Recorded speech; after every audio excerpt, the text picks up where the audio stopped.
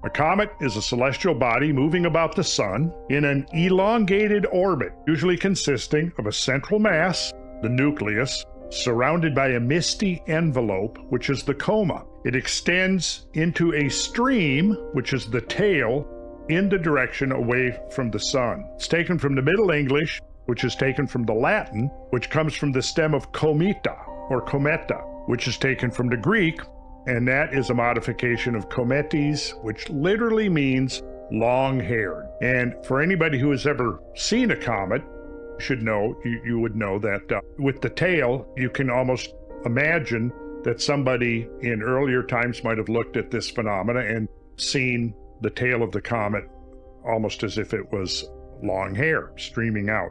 The tail is the gaseous, the ion, basically plasma. The trail is actual debris that is spalling off of the comet. Now, we now know that comets have a life cycle, and in the final stages of their life cycle, they begin to disintegrate. That's part of their final phase of their existence or their life cycle, is that they begin to disintegrate.